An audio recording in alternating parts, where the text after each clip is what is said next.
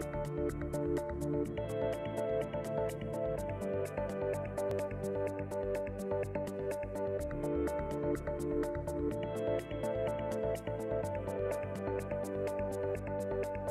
need to drink you in. I need to drink you in. Hi, and welcome to The Key, where we unlock all that God has for you. I'm Jenn Lee, and my mission is to connect you with the God who created you for a purpose. In John 10:10, it says that the thief came only to steal, to kill, and to destroy. But I have come to give them life, and life more abundantly. I hope you guys are having a great week. I prayed this morning and just asked the Lord what He wanted me to talk to you about. And this is what I heard. I heard one word in my spirit, and the word was courage. Courage. So it is a time for courage. And the Lord led me to a couple of different scriptures. Of course, the first one that popped into my mind, and I have actually behind me on a little plaque back there, is Joshua 1:9, which says, be strong. Actually, it says, have I not commanded you? Be strong and of good courage. Do not be afraid. Do not be dismayed. For the Lord your God goes with you wherever you go. But then God actually led me into a couple of different places for today. And the first part is in 2 Chronicles, if I can bring you there, in 15. And actually, I'm just going to read this to you. Hang out with me for just a minute. It's only going to be about 7 or 8 verses. But I want to connect this to something that God's been working on the inside of me. And I know, when that happens, I know that it's never just me. It is never just me, because there's nothing special about me. He's talking to the body of Christ right now about courage, about being strong by His strength, about conquering fear of man, fear of what people might start saying about you when you start walking towards your calling.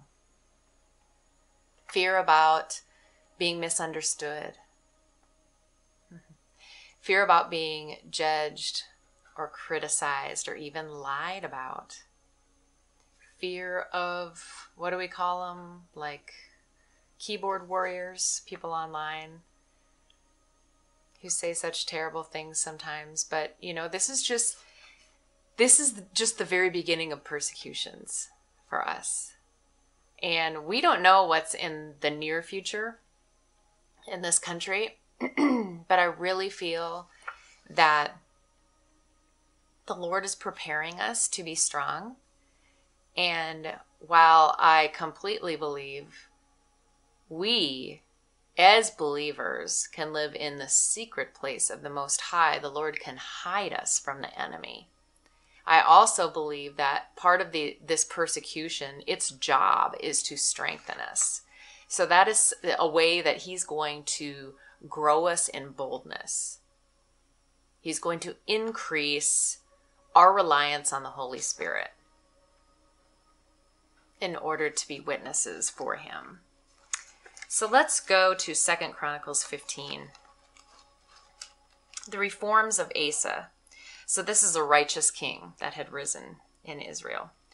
Now the Spirit of God came upon Azariah, the son of Oded, and he went out to meet Asa, and said to him, hear me, Asa, and all Judah and Benjamin. The Lord is with you while you are with Him.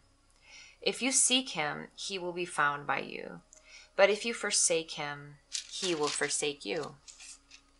For a long time, Israel has been without the true God, without a teaching priest, and without law. But when in their trouble they turned to the Lord God of Israel and sought Him, He was found by them. And in those times there was no peace to the one who went out, nor to the one who came in, but great turmoil was on all of the inhabitants of the lands. So nation was destroyed by nation and city by city, for God troubled them with every adversity. Listen to verse number 7.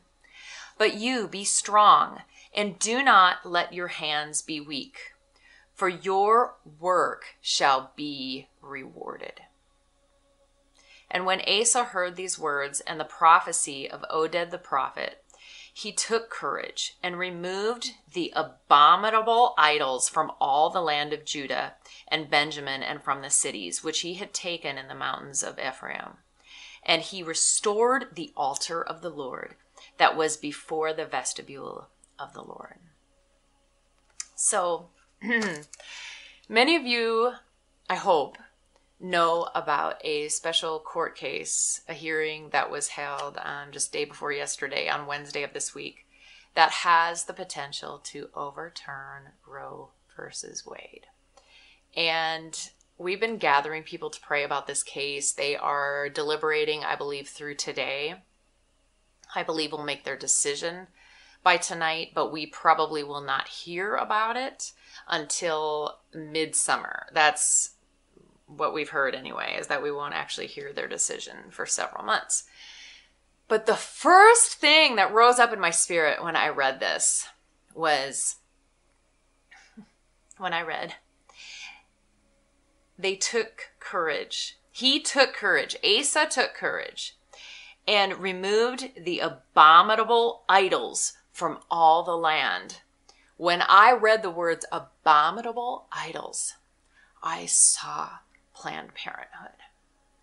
Because there is nothing more abominable to the Lord than the slaughter of innocent babies. I pray for clarity right now for the body of Christ, that they would wake up and see what this is. The Lord does not care about your politics.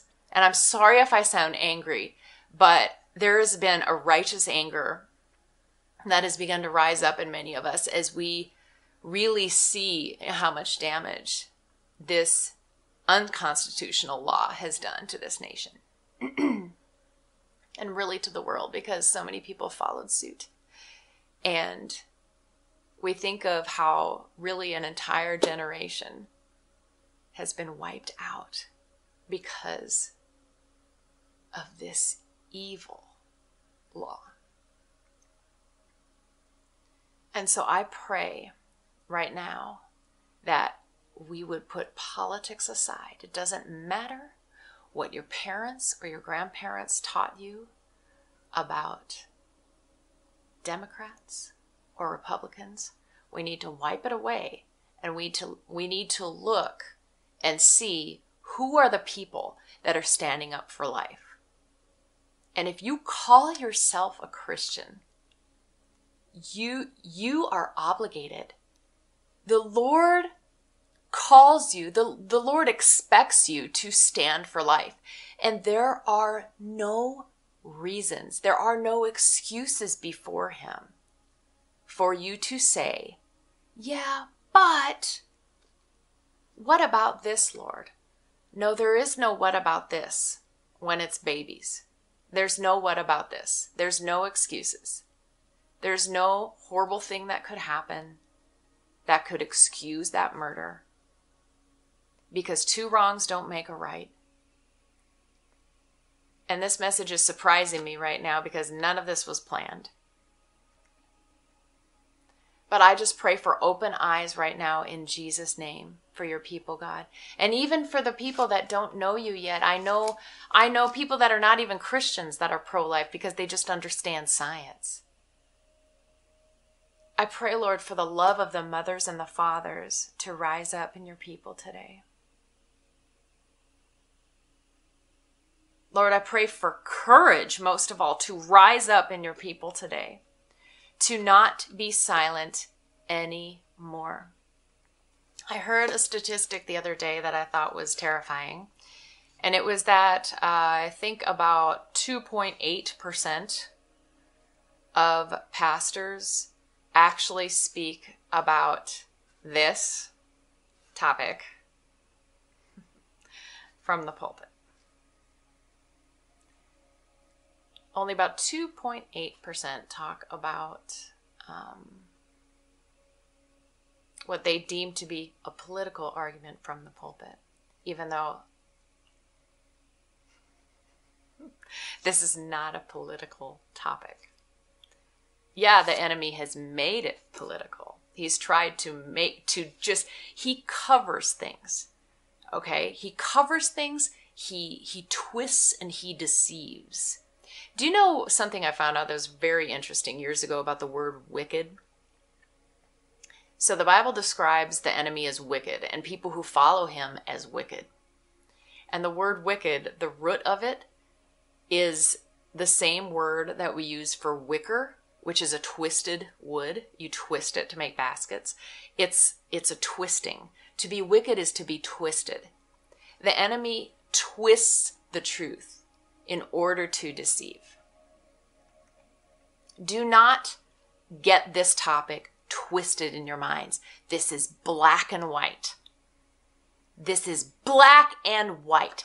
And we will not be able to stand before the Lord someday and defend this hideous evil. There's no way. There's no way. So I want to get it right now. I want to be on the side of light. I want to be on the side of courage, not, oh, this baby is an inconvenience to me and this might mess up my life, so I will do away with it. And you know there is forgiveness in the Lord for those who have had an abortion. I always feel like I have to remember to bring that out because I have friends who have had abortions. I've had friends who came to Christ later and, God wiped them clean. And now they are ministers of the gospel. And it is beautiful. And their testimony is absolutely amazing and touches so many. So there absolutely is forgiveness there.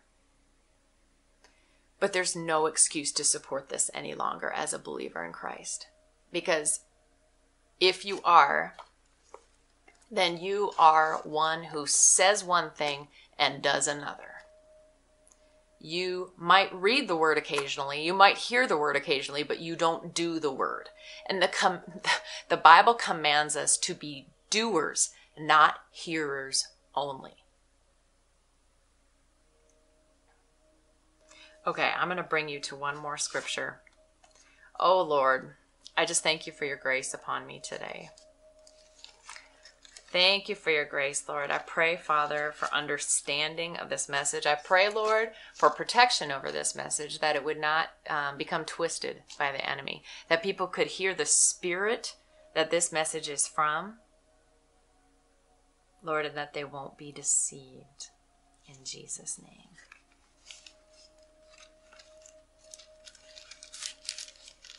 I wanted to bring you over to Ezra very quickly because he brought me to Ezra 10, verse 4. And this is when Ezra is realizing that he needs to be the one to right a wrong amongst his people.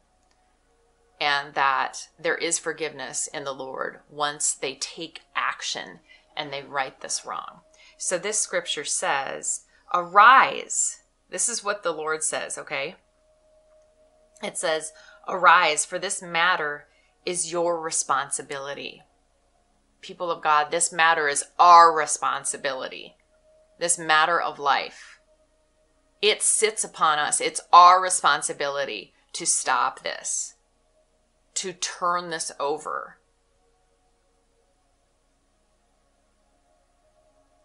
This matter is your responsibility. We also are with you. Be of good courage and do it. Be of good courage and do it. So whatever the Lord has been speaking to you about doing, about using your voice for, about standing up for, take a courageous step today. It does take courage. It absolutely takes courage to follow the Lord. This is not, it's not a game. It's not a game. There's a lot at stake. But I just pray courage over you today in the name of Jesus. And you know what I noticed for myself? When the Lord was prompting me to get involved in this and speak for this, he gave me dreams. It was really in about January of this year. And I knew something was coming with babies. And fast forward several months, this summer, I meet Brad Lindworm, who's the local leader for 40 Days for Life. And we just kind of clicked spiritually and started talking about this. And he starts telling me about what his prayer has been. And before I knew it, the Lord was asking me to become the next leader of this group.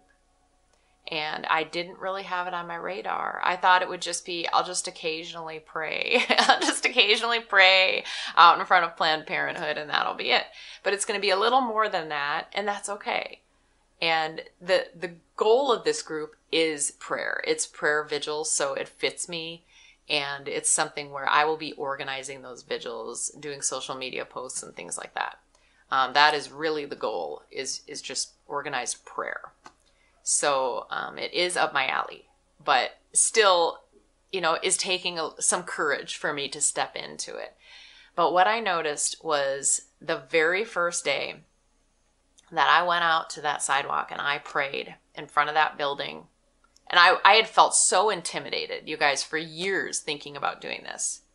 I just always kind of found something else to do, when I knew that some people at church were going to go do that or whatever, and backed off. And what I noticed was the very first day that I did that, some fear broke off of me. Fear broke off. And then each time that I go, it's like courage builds, strength builds, persecution builds you. I have never been flipped off so much in my entire life. I mean, I wasn't flipped off very often before, but now, I'm getting used to it. I'm getting used to the screaming curses. But you know what happens every time that happens? Something on the inside of me, the Spirit of God, okay? It's not me, but the Spirit of God rises up in me and strengthens me more for battle. And the same thing will happen for you as you step into that thing. So I bless you today. I pray courage over you in Jesus' name. I bless you guys. I pray that you have a wonderful month of December. I will be back probably next Friday. I will let you know for sure. I'm going to be going to an amazing conference in Florida that weekend, and I'm very excited. It's going to be a huge blessing. And I'm going to get on and actually talk to you guys a little bit about that conference, maybe on my way there or even while I'm there, because it's funny how God put this all together, and it's exciting. It's exciting to follow God, to follow where the Spirit is leading. So follow Him today, and be blessed. I'll see you guys next week on The Key. I need to